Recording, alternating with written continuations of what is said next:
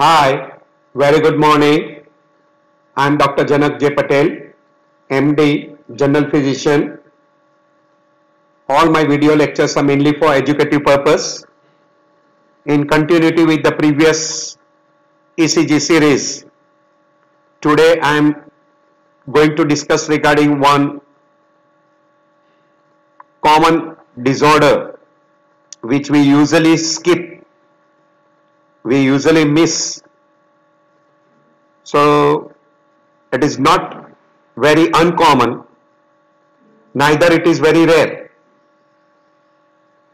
We will be talking about ARVD, or we call arrhythmogenic right ventricular dysplasia or arrhythmogenic right ventricular cardiomyopathy.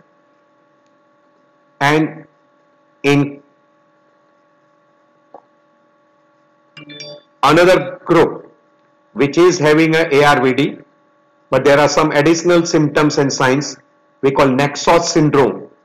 So these two things we'll be discussing together. So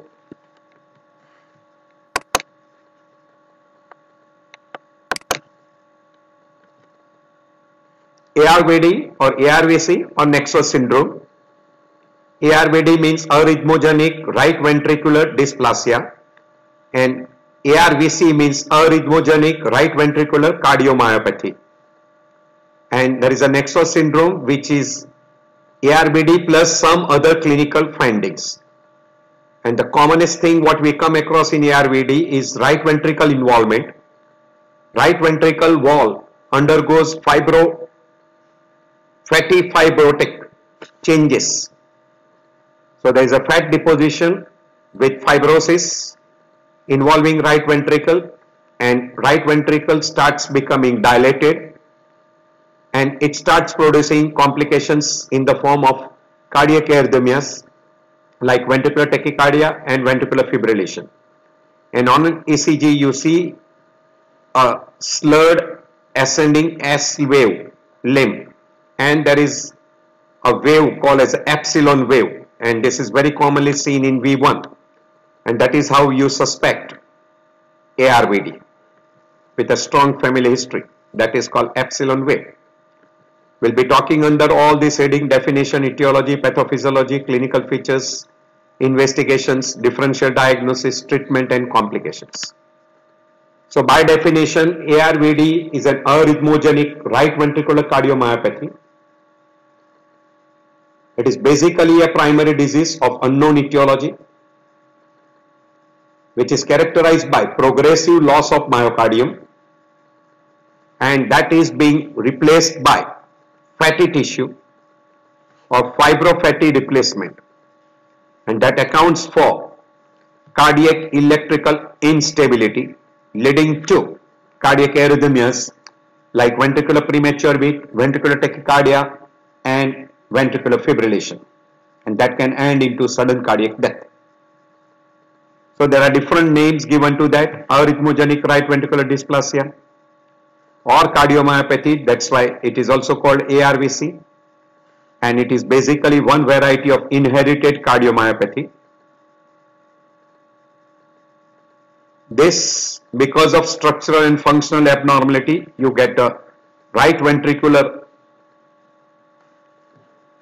wall being replaced by fatty tissue or by fibrofatty tissue, and that results into scar tissue which will produce ventricular arrhythmias. So it is heritable, or we call inherited, under-recognized heart muscle disorders which is predominantly affecting right ventricle. Very occasionally left ventricle is affected, and because of that involvement of ventricular wall, there is a scar tissue formation and there is a risk of ventricular arrhythmia. It is an autosomal dominant. There is a desmosomes which is having a mutation. There is a desmosome protein gene which is mutated, and that gives rise to thinning of right ventricle, which is being replaced by fibrofatty infiltration.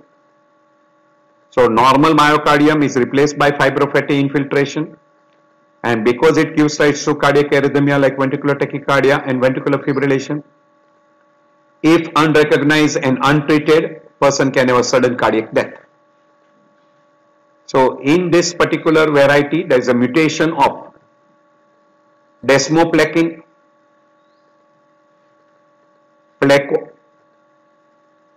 plakophilin, desmoglein and desmocholine. These are the different protein receptors which are being present, and most common being plakophilin and desmosomes receptors. And those, because of those mutation in those receptors, there is a progressive loss of myocardium, and it is replaced by fibrofatty tissue.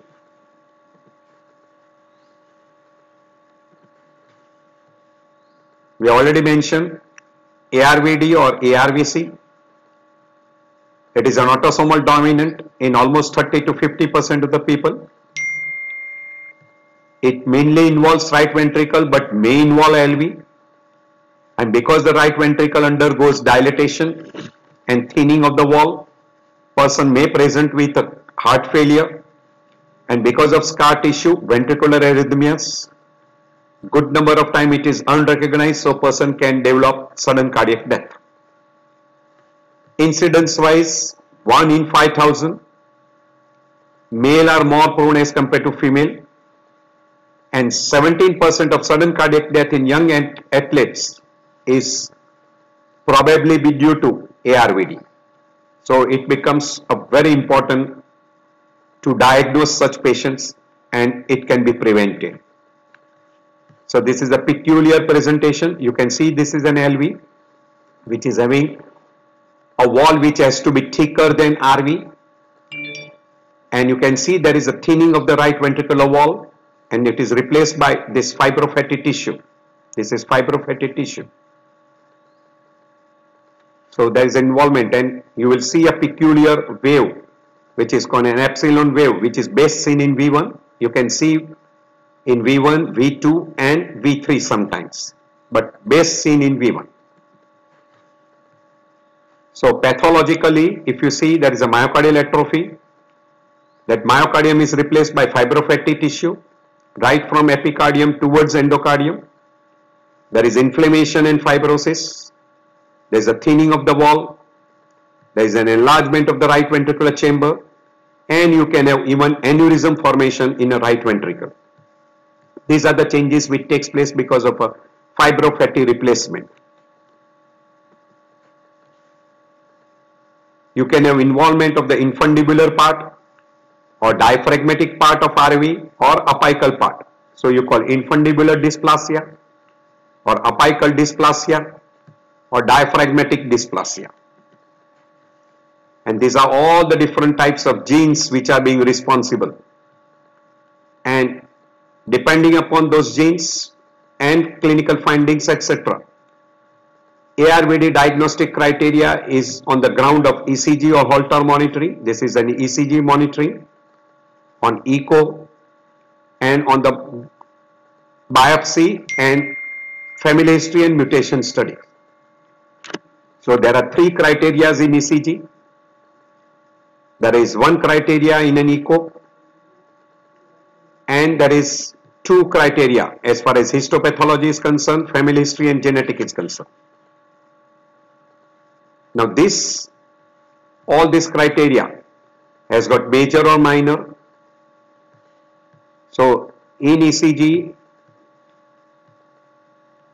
you will have ventricular tachycardia with left bundle branch block pattern presentation, and if S wave is longer than 500, then there is a repolarization abnormalities in ECG. That is what we call as epsilon wave, and depolarization abnormality in the form of prolonged S wave. and on echo or on cardiac MRI or by angiography, you demonstrate there is a functional and structural RV alteration. You can have, according to that, major criteria and minor criteria. On histopathology by myocardial biopsy, or there is a strong family history and there is a genetic mutation which can be seen, then 2 major or 1 major with 2 minor or 4 minor criteria will make the diagnosis of ARVD or ARVC, whatever name you give. Now, along with this ARVD, if person has got woolly hair and person has got keratoderma in palm and plantar surface, then it is labeled as Naxos syndrome. So Naxos disease or Naxos syndrome or Naxos arrhythmogenic cardiocutaneous syndrome. Arrhythmogenic is ARVD involving heart, and cutaneous means palmar and plantar keratoderma with woolly hair, which is autosomal recessive, and there is a mutation of this, what we call as a plakoglobin and desmoplakin gene mutation, and there will be strong family history. There was an island called as a Naxos island, so it was very commonly seen in those particular group, hence the name was given Naxos disease or Naxos syndrome, and mutation is there in a plakoglobin gene.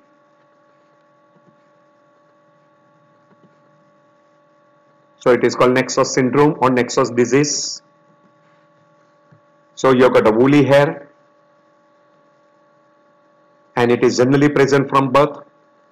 You will have a ARVD, which is at adult age group, and along with that you have got a palmoplantar keratoderma, and it starts from early life. So that is Naxos syndrome. You can see woolly hair, you can see keratoderma and ARVD. So woolly hair, hyperkeratosis of palm and sole, and arrhythmogenic right ventricular cardiomyopathy, and there is a genetic mutation of plakoglobin. You label that as Naxos disease or Naxos syndrome.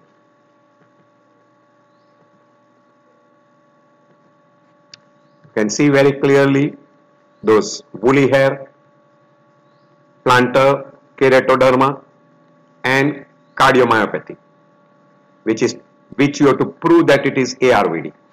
Again, same palmar and plantar keratoderma, woolly hair, involvement of right ventricle, epsilon wave, and ventricular tachycardia. And that ventricular tachycardia will have a LBBB pattern. So in V1 you will have a negative complex, and in V5, V6 you will have a upright complexes. Woolly hair, hyperkeratosis in palm and sole, and involvement of myocardium replaced by FIBROFATTY infiltration. So typical ARVD, thinning of right ventricle, FIBROFATTY replacement, and there is an epsilon wave.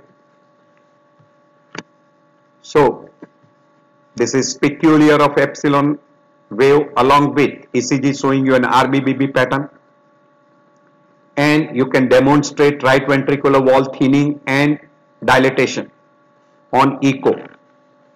So that will be peculiar in a case of a ARVD, or it is sometimes described as a dysrhythmogenic right ventricular cardiomyopathy. So instead of arrhythmogenic, dysrhythmogenic word is being replaced sometimes. So among the major criteria and minor criteria, among the major criteria, severe dilatation and reduction in RV ejection fraction with no LV impairment. There may be localized RV aneurysm, and you will demonstrate akinesia or dyskinesia with diastolic bulging. This too will be demonstrable on even severe segmental dilatation will be demonstrable on echocardiography. Fibrofatty replacement of myocardium will be on endomyocardial biopsy. And on ECG, epsilon wave or localized prolongation of QRS complex more than 110 millisecond, which will be seen in V1 and V3, and strong family history confirmed by biopsy or by genetic mutations. So this will be in a major criteria. Minor criteria wise, on echo, mild global dilatation and ejection fraction reduction with a normal LV, mild segmental dilatation of RV, regional hypokinesia, this will be minor criteria on echo, inverted T wave in a right precordial lead, that is we call as a V1, V2, V3, in absence of right bundle branch block, that will be ECG criteria. Late potential signals may be seen in an ECG, that will be again a minor criteria. And if a person gets a sustained VT or a non-sustained VT, it will be left bundle branch block pattern. There will be ventricular extrasystole, which can be more than 1000 in 24 hours on Holter monitoring. There will be family history of a premature death, less than 35 years due to suspected ARVC. These are all minor criteria. So if you get the two major criteria or one major with two minor or four minor, it will be in favor of ARVD or ARVC. So these are major criteria on echo. These are MRI criteria. This is on angio. So these are major criteria. These are minor criteria. So two major or one major plus two minor or four minor, definite diagnosis. If you have got one major and one minor or three minor, borderline. And if it is only one major or only two minor, then possible, probable. We can use the word probable or possible. This is borderline, not 100%. This is definite. So this is how you proceed. So you should have an echocardiography like regional RV, akinesia, dyskinesia or aneurysm, or you have got an RV outlet more than 32 millimeter, and this is 36 millimeter on this view. MRI, regional RV, akinesia, dyskinesia, and RV and diastolic index more than 110 in male and less than 40% ejection fraction in female. And on angio, regional RV akinesia, this will be all included in major criteria. Also biopsy should be included and strong family history with genetic mutation. And this will be all minor criteria. At your leisure time, you can go through. So among MRI findings, major criteria are this. These are minor criteria at your leisure time, and these are called revised task 4 criteria, which includes regional RV akinesia, dyskinesia, and dyschronous RV contraction, and calculation of ejection fraction. Less than 40%, it is a major criteria, and if end diastolic volume is more than 110 ml in male and 100 ml in female, it becomes a major criteria. And if it is less than 100 or less than 110, it is minor criteria. And if ejection fraction is between 40 to 45, then it is a minor criteria. Less than 40, major criteria. So two major or one major, two minor or four minor diagnosis of ARVD.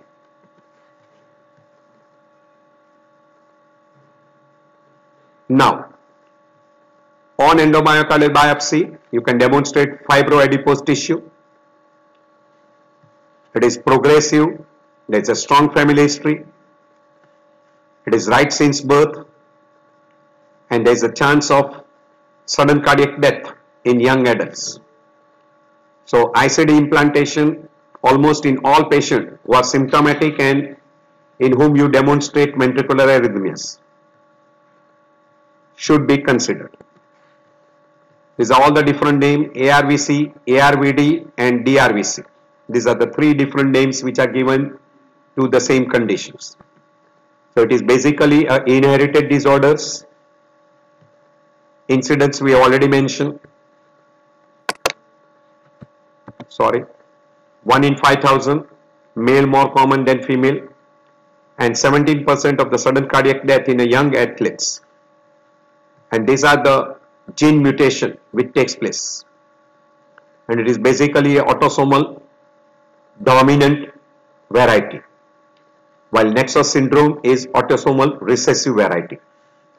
And this is a mutation in desmoplakin, plakophilin, desmoglein and desmocholine, but most common is plakophilin gene mutation. And these are all different types of mutation which can be there, all different types of mutation. And person can have RV involvement more common as compared to LV, and in this type of mutation person will have LV more involved as compared to RV, but by and large RV is always more involved as compared to LV.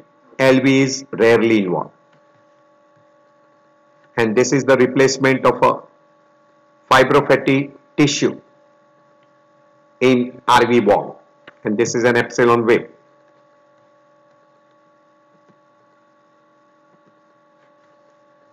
So these are plakoglobin, plakophilin, desmoplakin, desmoglein and desmocholine. So you can have mutation in any one of these gene, and because of that replacement you get a scar tissue and you will have a re-entrant ventricular tachycardia, scar induced re-entry tachycardia. So it looks like this. This is LV and this is RV. You can see the thinning of the wall, and it is replaced by fibrofatty tissue. As far as clinical manifestation is concerned, good number of times the patient is asymptomatic. 80% of the patient with ARVD will present with syncope whenever they develop cardiac arrhythmias, palpitation, and good number of times sudden cardiac death. And symptoms are usually exercise related. Right ventricle is more involved as compared to left ventricle, and because of right ventricular dilatation there is an RV dysfunction, and person can also present with what we call as right ventricular failure signs. And scar tissue will give rise to arrhythmias which can be ventricular ectopics, ventricular tachycardia, and it can end into ventricular fibrillation. When left ventricle starts getting involved, the symptoms of left ventricular dysfunction will also appear. So commonest presentation is palpitation. You can see it is almost in 67% of the people. Syncope is in 32. Atypical chest pain in 27. RV failure is present in 6.2, and 6.2 equal number is asymptomatic. And person who develops tachyarrhythmias will have a very high chance of developing sudden cardiac death. So there will be one group of people who are considered who will have a normal ECG, normal on a Holter monitoring, and normal structure. Difficult to prove even on an echo. Almost it looks normal. So ECG will be normal, Holter monitor will be normal, and echocardiography will be also normal. Second group of people will present as there will be electrical changes, so you will get something on an ECG. You will have some finding on an Holter monitor. So you will have T wave inversion in V1 and V2 on ECG.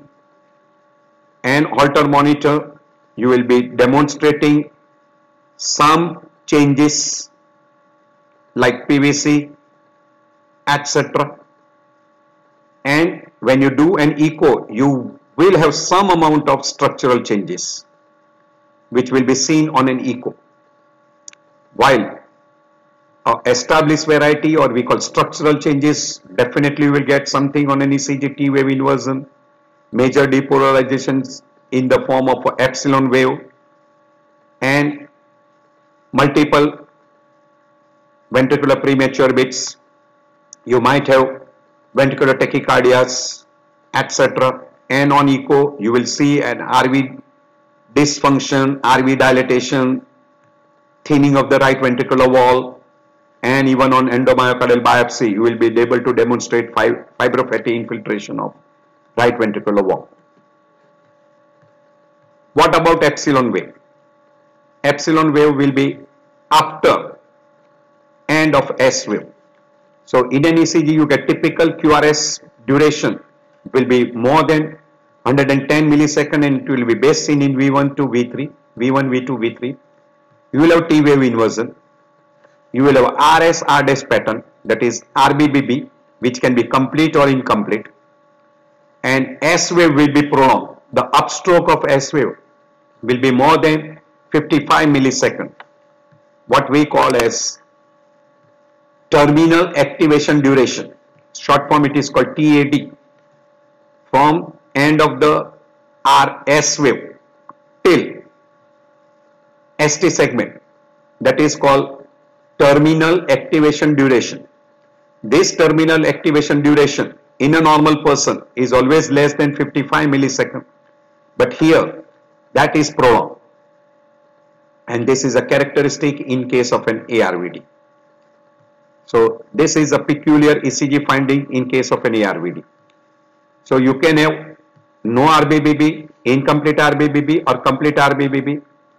So you can diagnose depending upon this ECG finding whether it is clear-cut ARVD or there is no ARVD. And for that, you have to have a repolarization criteria, T wave inversion criteria, and you have to have a R to S ratio in V1. Epsilon wave is seen almost in 30% of the people.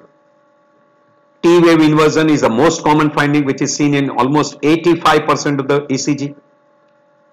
There is a prolonged S stroke, upstroke, which is best seen in V2 and V3. QRS complex is wider, more than 110 millisecond. And if you get an episode of VT, it will be a LBBB morphology. So epsilon wave, inversion of T wave, prolonged upstroke of S wave more than 55 millisecond, which is seen in almost 95% of the people. So T wave inversion, upstroke of S wave prolongation are the common finding more than epsilon wave. And localized QRS widening more than 110 millisecond is another important finding. And if you get a ventricular tachycardia, there will be LBBB pattern. These are the peculiarity ECG findings in ARVD. So it is an autosomal dominant. There is an epsilon wave, fibrofatty replacement of the right ventricle, ventricular arrhythmias. Person will very frequently present with syncope and sudden cardiac death, and they are often exercise related. Hence, the person who are athletes, if they have got ARVD, the chance of sudden cardiac death increases. You can demonstrate those by cardiac MRI, and to prevent sudden cardiac death, implantable cardiac defibrillator is the answer, and which helps a lot. So progressive replacement of the myocardium by fibrofatty tissue in right ventricle can go into ventricular tachycardia with LBBB morphology. And if there is an epsilon wave seen in a V1 to V3, always suspect ARVD. Epsilon wave is a post-excitation phenomena, while delta wave is a pre-excitation phenomena. Epsilon wave is most commonly seen in a V1 to V3. Very rarely it is seen in an inferior lead, that is lead 3, lead 2, lead 3 AVF. T-wave inversion is more common, QRS widening is more common, and prolonged upstroke of S-wave is more common. Prolonged upstroke of S-wave more than 55 millisecond, QRS widening more than 110 millisecond, and T-wave inversion. These are the three most common findings, followed by epsilon wave. Now this epsilon wave, you can make it more prominent if they are not seen clearly in V1, V2, V3 by what we call as a Fontaine leads, where you put a right arm lead on the manubrium sterni, left arm lead at the xiphisternum, and left lower limb lead in a mid-clavicular line on left side in the fifth intercostal space. And then you take F1, F2 and F3 lead, and that will show you a very clear cut epsilon wave will be picked up. So right arm is over manubrium sterni, left arm is over the xiphoid process, and left lower limb is placed at V4 position, which is a fifth intercostal space on the left side, mid-clavicular line on the left side. And these positions, these three leads are called Fontaine leads. Between RA and LA is F1 lead, RA and LL is called F2 leads, and left arm and left lower limb is F3 leads, and this will give you F1, F2 and F3. You can see the difference. This is a normal leads, this is a Fontaine leads, and you can pick up those epsilon wave can be seen. So this can be utilized in some person in whom you do not get a classical epsilon wave. So F1, F2 and F3 leads, F1, F2 and F3 leads. This is here, clearly you can see an epsilon wave, T-wave inversion, and upstroke will be prolonged more than 55 milliseconds. So that will be characteristics. This you can see a ventricular tachycardia of LBBB pattern. That is again one criteria in favor of ARVD. So the person who are symptomatic, strong family history, who has already got documented ARVD, and there is history of sudden cardiac death, and the age was less than 40, some people say less than 35, and person had ICD implant. That is one point strongly in favor. Family member is having ARVD or sudden cardiac death, or athletes who are pre-participating screening is going on. This history should be taken. 12 lead ECG should be taken, and in a 12 lead ECG, T-wave inversion in V2.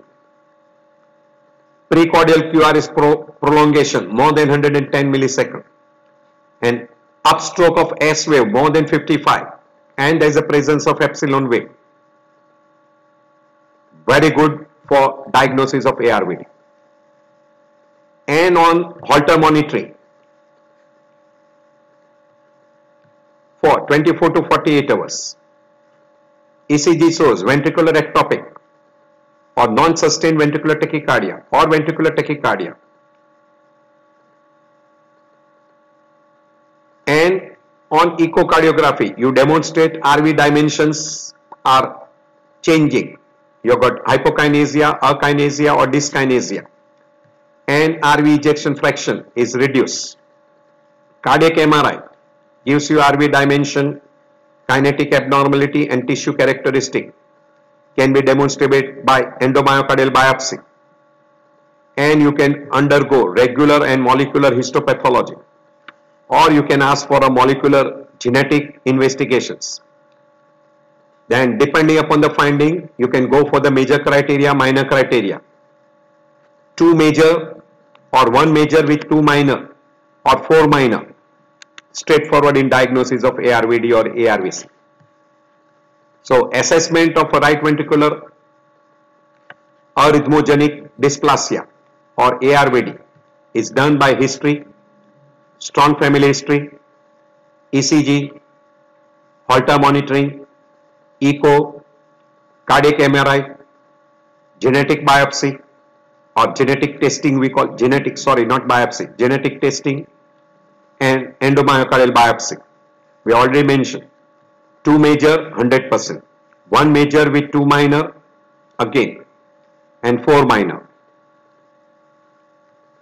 These are ECG findings we have discussed so many times. This is cardiac MRI, and there is a risk stratification. You have to find out the amount of risk like cardiac arrest, ventricular tachycardia, age, male sex, cardiogenic syncope, T-wave inversions, number of ventricular premature beats in 24 hours, and reduced RV ejection fraction or LV involvement.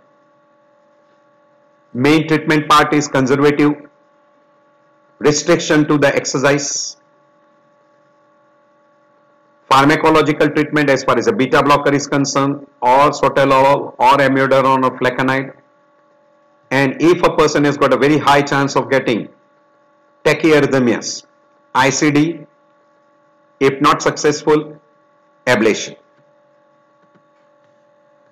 So diagnosis is by revised task 4, which we already discussed, which is on ventricular dysfunction. You can demonstrate by cardiac MRI or by doing an echo, tissue by endomyocardial biopsy. ECG will show you repolarization abnormality, depolarization, conduction abnormality, arrhythmias. This will be on ECG. And strong family history and family history of sudden cardiac death in a young individual. All those criteria. So all those ECG criteria, echo criteria, cardiac MRI criteria, all those will be useful.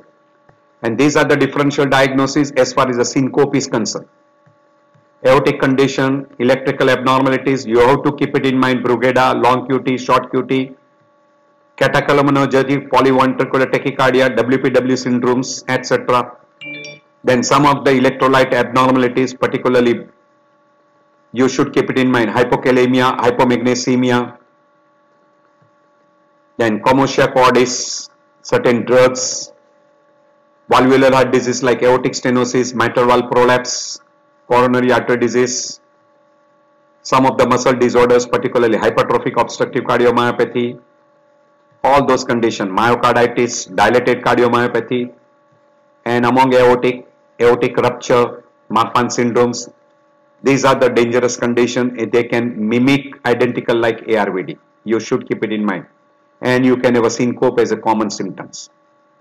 So these are all the different types of electrolyte imbalance: Brugada, ARVD, hypertrophic or obstructive cardiomyopathy, WPW, person with ECG and Osborne wave, which can be due to hypercalcemia, hypothermia, subarachnoid hemorrhage, certain medications, or you can have a LAFB, posterior fascicular blocks, long QT, short QT, etc. These are all the different groups, and these are all different types of cardiac arrhythmia: hyperkalemia, hypokalemia, hypercalcemia, hypocalcemia, hypermagnesemia, hypomagnesemia. These are all the dangerous conditions. They can end up with sudden arrhythmias, etc., and even sudden cardiac death. We'll be discussing in detail in one electrolyte imbalance and ECG relation. I've already put a video on killer ECG. You can go through that. In all these different types of ECG, I've discussed that. Now there is something called as RVOT-VT and ARVD-VT. I'm not going into detail. If you are interested, at your leisure time, you can go through. Little highlights. In ARVD, ECG will show you classical epsilon wave, which will not be seen with the RVOT. QRS complex will be notch and wide, mainly in case of ARVD, but it is not seen in a RVOT. T-wave inversion is more commonly seen in ARVD rather than a RVOT. If you keep these things in mind, you will be able to differentiate it is a RVOT, ventricular outlet tract, ventricular tachycardia, or it is ARVD. These are very, very common. And we already told you ARVD will be mainly with an LBBB pattern. It is a monomorphic. This will be more wide, this will be less wide. Echo will show you entire RV will be normal, while here you will see the RV wall thinning, hypokinesia, akinesia, dyskinesia, etc. will be more commonly seen. LV function may be affected in a ARVD, while RVOT will be, LV function will be normal. In cardiac MRI, you will see a lipid infiltration.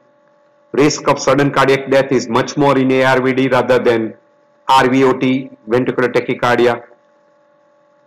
Ablation will be more effective in a RVOT rather than in case of ARVD VT. Intracardiac defibrillator will be more often useful in ARVD rather than RVOT. This is a difference between symptomatic ARVD and asymptomatic.